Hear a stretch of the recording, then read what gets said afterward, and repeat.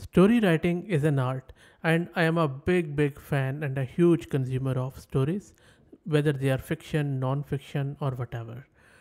I have been generating a lot of stories with the plots on different large language models, but I have felt that, though sometimes interesting, most of the time these LLMs struggle when they are creating these stories from the plot specifically. I haven't really found any good LLM which follows a good workflow or just a simple plot and then weaves a story around it. So one thing I must say that ChatGPT 4 is quite good, but it is closed source and I really like to play around with these open source models which I can install on my local system and then I can play around with them. That is when this Gemma model from Google came around. I played around with it to give it a plot and generate a story, and lo and behold, to my surprise, it performed quite well. So in this video I'm going to show you how you can use a plot with an LLM like Gemma to generate a short story or even a long story or a novel, depends upon the context length of the model. But I'm just selecting this instruction tuned 7 billion Gemma model to weave a story. If you're not aware what Gemma is a family of lightweight, state of the art open models from Google, built from the same research and technology used to create the Gemini model. They are text to text decoder only large language models available in English with open weights, pre trained variants, and instruction tuned variants. Gemma models are well suited for a variety of text generation tasks, including question answering, summarization, and reasoning. Their relatively small size makes it possible to deploy them in environments with limited resources such as laptop, desktop, or your own cloud infrastructure. With the advent of these Gemma models, another cool thing is that they are not only good for the chat but also for the instruction tune, and that is why I have selected this instruction tune LLM. The reason why I am using instruction tuned LLM for story writing is that because they are specifically optimized to follow detailed instructions and prompts more accurately, making them particularly adept at understanding and executing complex tasks like story writing. These models have been fine tuned with a focus on understanding user commands and generating content that aligns closely with those commands, which includes crafting narratives based on given plots or themes. Instruction tuned LLMs can better grasp the nuances of a story writing prompt, such as developing characters, setting up plots, and maintaining thematic consistency throughout the narrative. This capability allows for a more coherent and engaging storytelling process where the generated content more closely matches the user's intention and creative directions. Moreover, instruction tuned LLMs are designed to handle a wide range of requests with precision, include, including those that are require creativity and adherence to a specific guideline or style, which are common in story writing. While both chat based and instruction tuned LLMs are powerful tools for generating text, the latter's enhanced ability to interpret and execute detailed instructions make it more suited for tasks that require a high degree of customization and creative output, such as writing stories. So, this is the whole reason behind me selecting this model. And the reason why I think Gemma performs very well because it has very high guardrails. And in my another video, I have described in detail as why I think that these guardrails work by examples on different sort of prompt.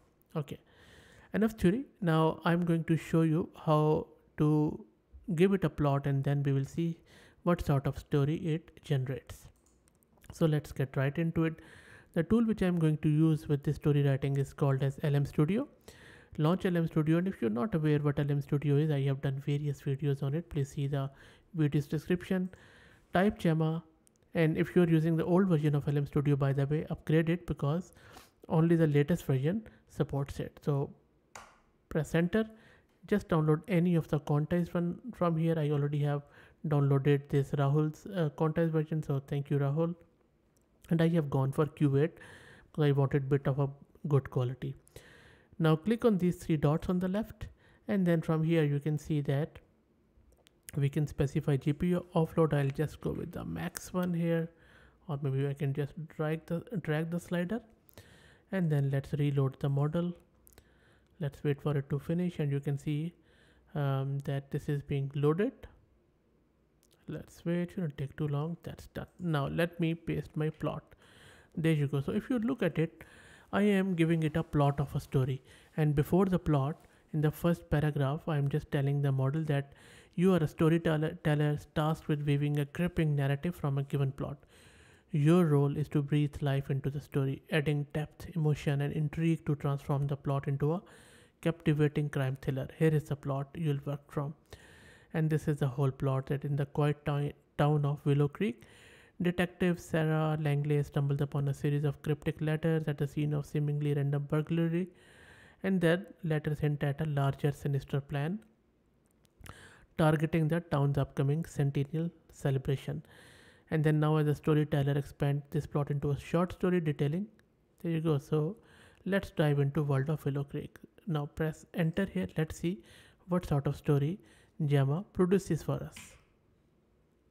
There you go. So it has started with a very cool scenes, just very apt for the crime thriller. So the setting is that in an evening shrouded in whispers carried on cool winds through willow trees lining its street, Willow Creek stood as quaint town. Wow. There you go. So it is writing and beautiful. So if you go through this story, I haven't really read it, you see that it is just describing the scene of the town here.